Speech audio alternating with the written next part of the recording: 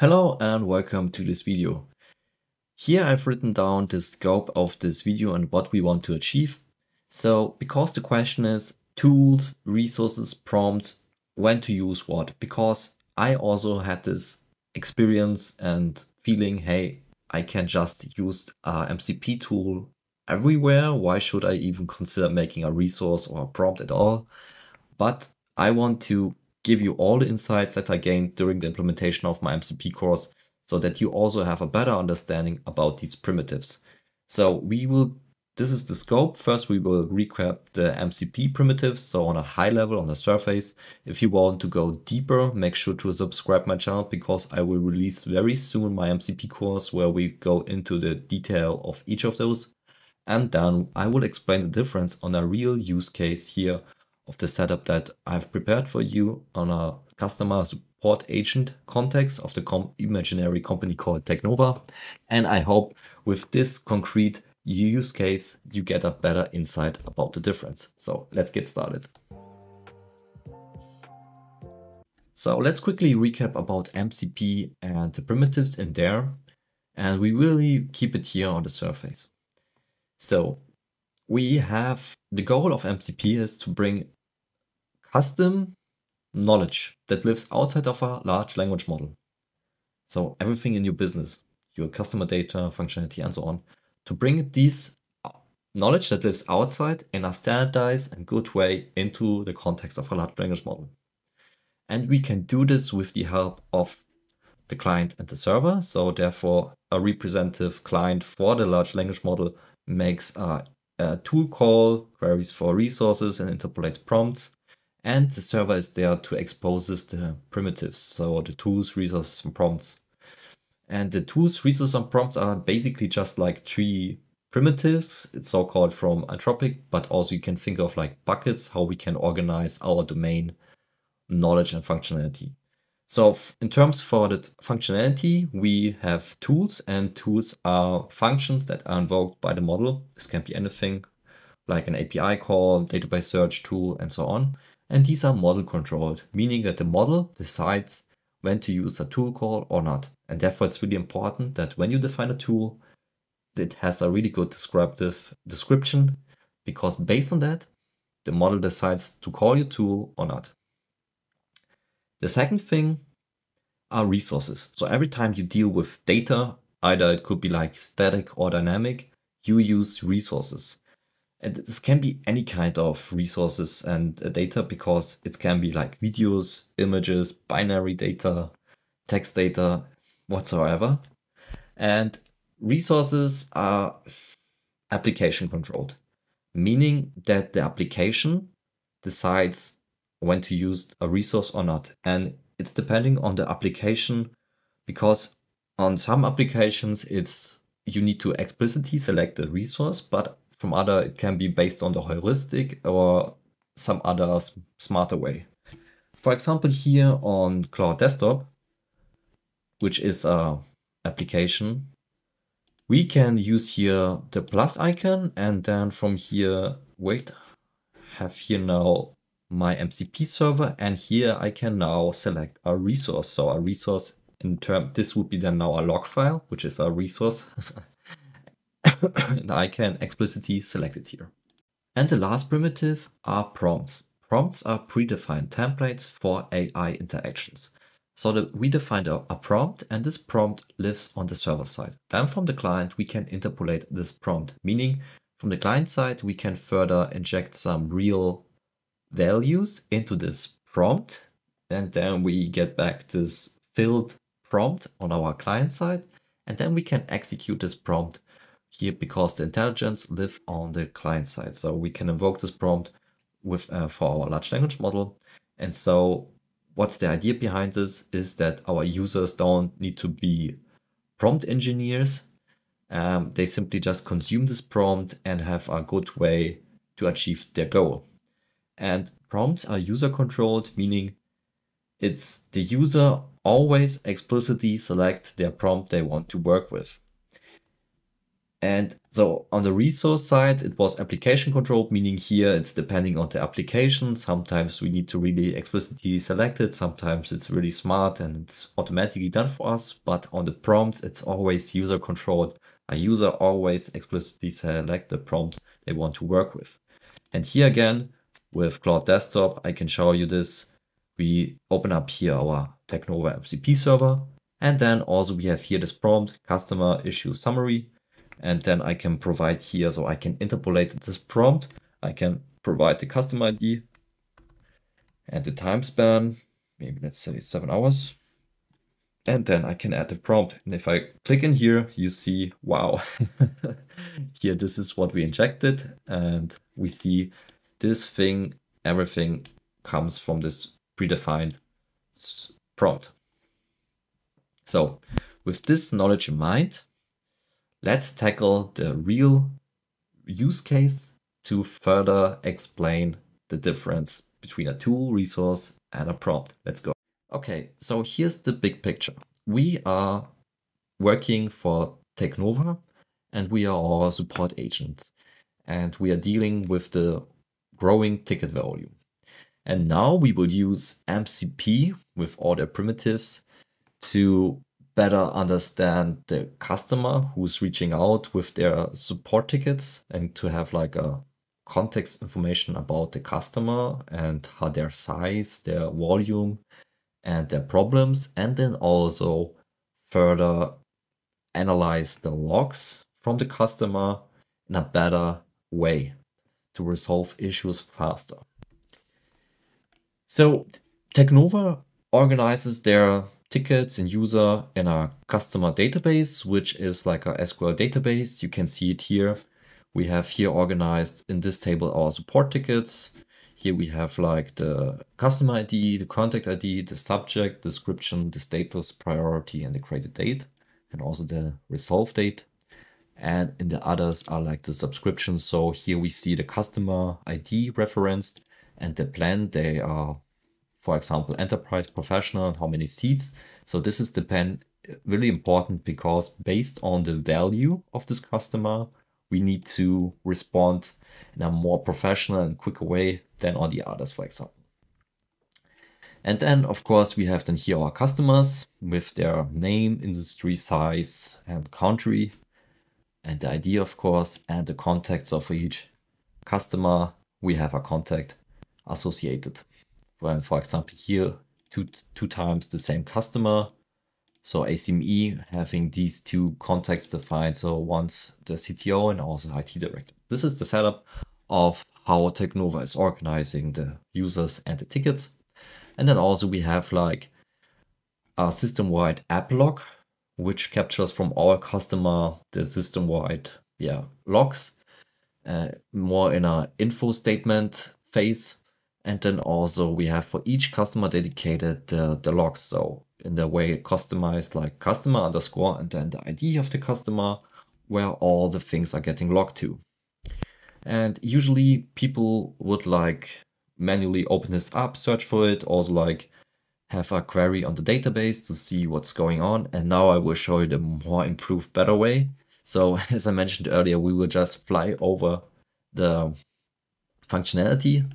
So, or even better, I would just show you the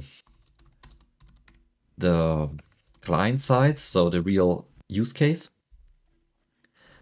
So I'm opening up. So imagine we have now an angry email from our ACME customer saying that things are not working.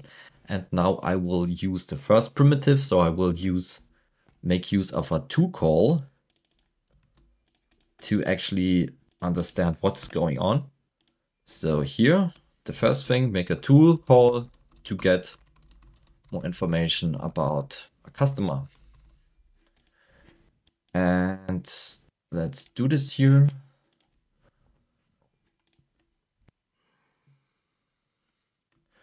So I have an angry email from customer SME with ID SME that their system is not working anymore.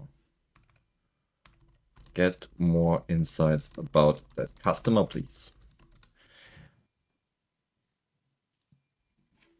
And we see now that we are now using a tool, because from the context, the large language model decided, okay, we need some information from a customer. I guess it would be good to use a tool. And this tool we defined here in the server, and it's called the, where is it? Here, the generate support summary tool. And this gives me now a high level overview what is going on. So based on this summary, I can see why the customer is angry. They are currently experiencing several significant issues: a critical authentication problem preventing users from logging in after a recent update, a high priority API integration error affecting their Salesforce connection, a medium priority issue with user permissions. So if we have a look here on the database, this is exactly what's going on here. So because we see ACME, we have 3 tickets open here: API integration error, authentication failure, user permission settings. Oh damn, what is going on here? So, and with this tool call, I have now a better understanding. This is an enterprise customer with 500 seats, so these issues are likely affecting a large number of our users. Given that all tickets are still open, we created on the same day, this suggests a possible correlation between the issues. So we have now the information about the tickets, about the user itself, and we see that this is an important thing that we need to work on. Now, as a support agent, I would go here to the app.doc logs and try to understand what is actually going on, and then also further investigate here on the dedicated customer log. But here again, we are now using the improved way, because now we will use resources to fetch and then pass to our LLM, which is in our case Claude Sonnet, to analyze the root cause. And again, we can do this based on the application. We can now select this. As I mentioned, in my case, I explicitly need to select this. So I've prepared it like here, logs. So if I now make this one here, add logs, I specify the app log as a resource. So I really select, hey, I want this log, the system-wide log, and then it will be automatically fetched, and then I can pass it down to the large language model. Analyze the system logs and help me identify what's going on the customer ID ACME001. Okay, great. Logs analyzed. This is not found, this resource. Maybe I've add.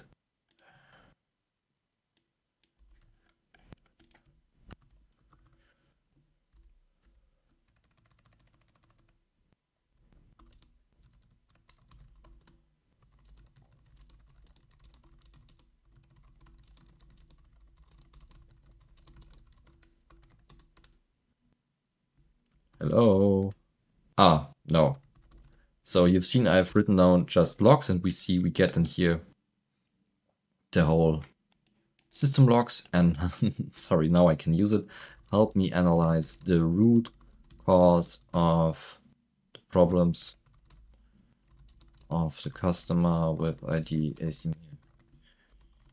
Here are the logs, and now we are adding the logs. Great.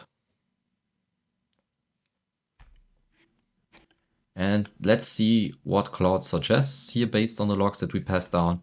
The primary issue stems from an incomplete failed auth migration from version 2 to 1 from customer ACME. This is evident by the log entry 1. Okay, great.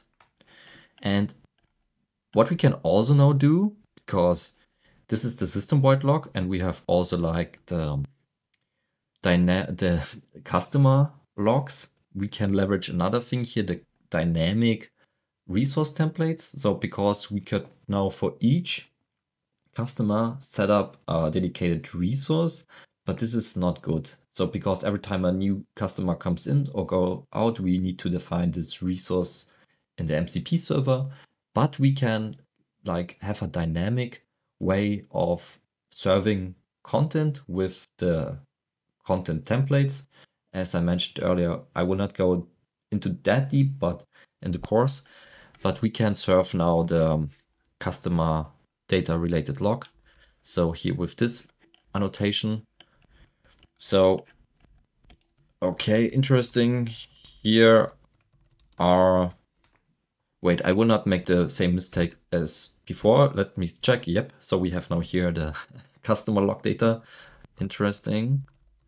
Help me further analyze it with the dedicated customer logs. There you have.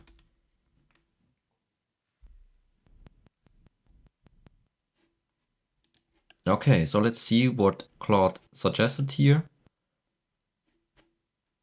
The key issues are really like that an OAuth tokens no longer supported, all user sessions were terminated due to auth version mismatch. Okay, access issues.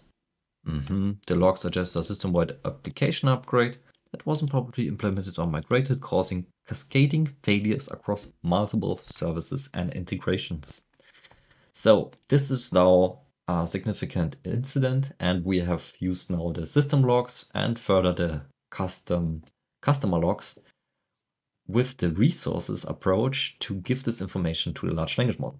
So now I done the prompting myself, and depending on the skill of each support agent on the prompt engineering, they achieve their goal in a better or not so good way. And here is that we can now leverage prompts.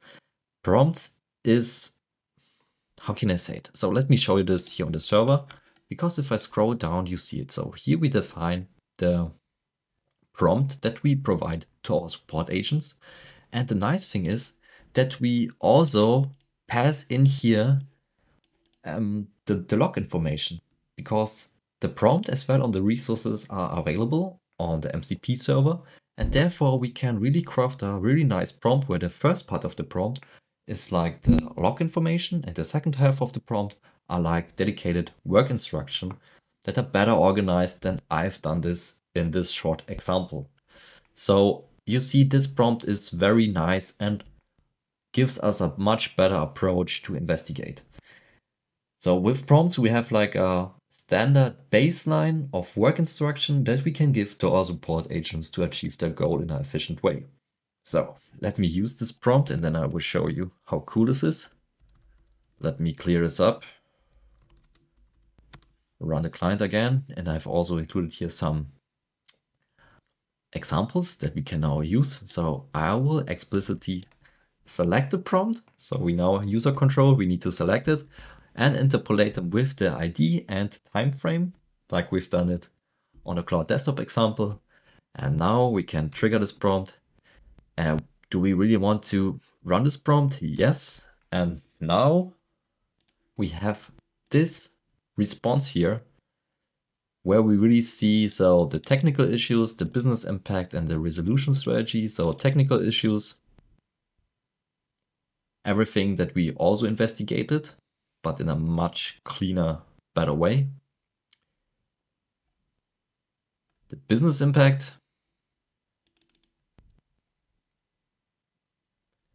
and also the resolution strategy. If we further scroll down, yep. So really in a structured way, we automatically pass in the logs that we need to resolve it.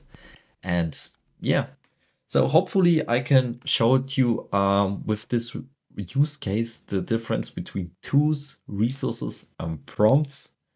It helped me a lot from my side having a real use case instead of just abstracting it away, and because the documentation at all is like, yeah, okay, but seeing this in a real use case gives me at least a better insight, and also hopefully you. So if you want to learn more about MCP, as I mentioned, make sure to subscribe, because I will then release this MCP course. And thank you for watching, and see you in the next one.